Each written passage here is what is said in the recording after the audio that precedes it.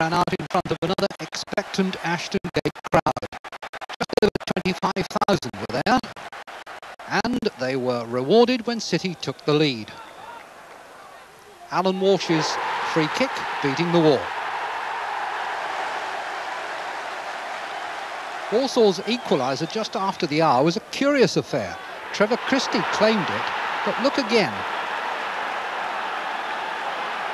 The replay suggests that 3 Bristol defenders got the touches, the ball finally going in off the goalkeeper's shoulder. David Kelly then put Walsall in front with a determined strike following this free kick. That was 10 minutes from time.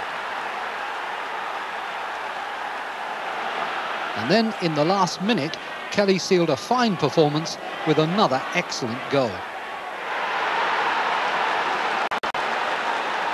Kenny Dalglish, incidentally, was watching and must have been impressed by the young man who marked his Republic of Ireland debut last November with a hat-trick against Israel.